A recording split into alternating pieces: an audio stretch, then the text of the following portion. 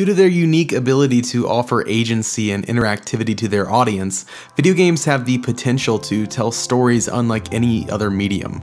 Rather than solely relying on fictional commentary and discourse, games are able to imply meaningful and emotionally complex narratives through their game space. In their GDC lecture from 2010, Arcane Studios' Harvey Smith and LucasArts' Matthias Warch describe environmental storytelling as the key to the creation of game spaces with an inherent sense of history. Game spaces that invite the player's mind to piece together implied events and to infer additional layers of depth and meaning. While several of these games share their story through traditional exposition, the Half-Life, Fallout, Myst, and Dark Souls series all masterfully utilize environmental storytelling to help create a more convincing world that's revealed naturally through play.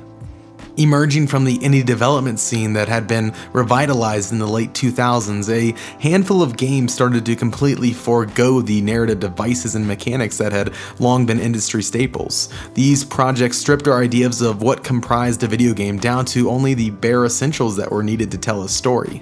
In lieu of stunning cinematics, groundbreaking combat design, fiendish puzzles, or gargantuan open worlds, players were presented with a smaller, explorable environment through which they would gradually uncover a coherent story.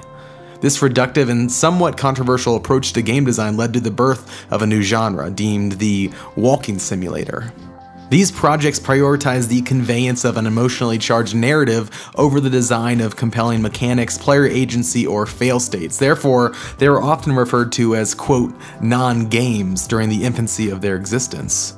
Over the years, however, walking simulators have been able to shed the negative stigma that once hovered over them by successfully sharing stories that other genres have been unable to replicate. Despite now being accepted by the majority of video game communities, walking simulators are still quite new and therefore still have their own set of challenges and hurdles to overcome. Luckily, every few years a new game releases that further refines the genre.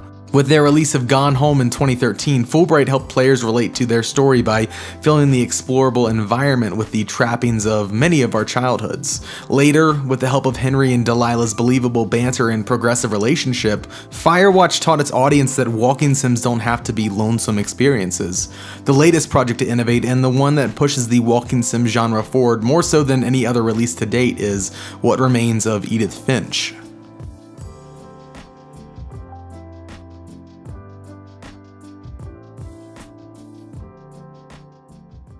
Set in a family estate that's now in the possession of its 17-year-old heir, players will follow Edith Finch as she explores the many rooms that make up her family's house, as she tries to uncover the truth behind an apparent family curse.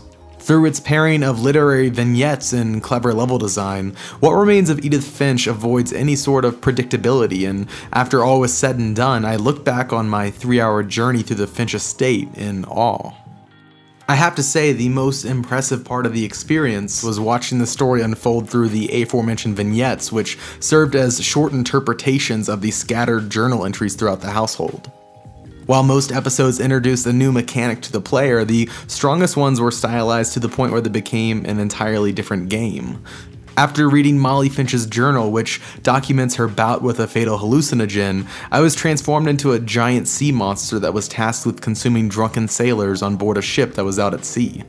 Lewis Finch's dreary day-to-day life at a fish packing plant is perfectly illustrated through a mechanically complex sequence wherein I had to navigate through one of Lewis's vivid daydreams with one hand while simultaneously working the fisheries assembly line with the other. By nature, the vignettes within What Remains of Edith Finch were more focused on conveying meaning through imagery rather than explicitly unveiling the tragic end to each of Edith's family members. On several occasions, these personal accounts actually improperly foreshadowed certain events in the story which were later revealed to have occurred completely differently. In order to fully connect the dots, players eventually learned to filter these stories through Edith's commentary and perspective, which in turn makes the family's tragedies sting even worse. Through these tactics, Giant Sparrow brilliantly humanizes their story and safeguards What Remains of Edith Finch from ever becoming predictable. Instead of solely learning about a character through objects in the environment like other walking simulators, we're able to live out the Finch's experiences through their perspective, which in a short game allows us to quickly establish a connection with them. What Remains of Edith Finch innovates and improves upon its competitors' weaknesses by creatively implementing gameplay and level design that perfectly reflects the personality of its characters. Through the game's use of vignettes, it disposes of the linear monotony which often plagues the walking simulator genre. For all of these reasons and more, What Remains of Edith Finch gracefully qualifies itself as the best of its kind and sets a new benchmark for the market it inhabits. But it's not going to wait much longer. It needs to feed, and we both know I will be delicious.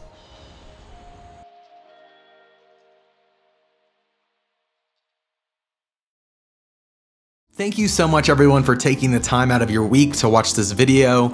If you're new to the walking sim genre, let me know in the comments and I'd love to direct you into the direction of maybe one of the games that might line up with your interests or your tastes. I definitely recommend What Remains of Edith Finch to anyone. I think it's brilliant and oh, it's so good, it's so good. Anyways, I wanted to talk about our YouTube channel real quick and let you know that every Friday we put out new video essays.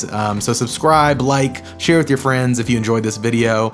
We also have podcasts at okbeast.com, so if that interests you, go check those out. Thank you guys for watching this video. Have a great 2018. Encourage one another. Be positive. We'll see you next week. Goodbye.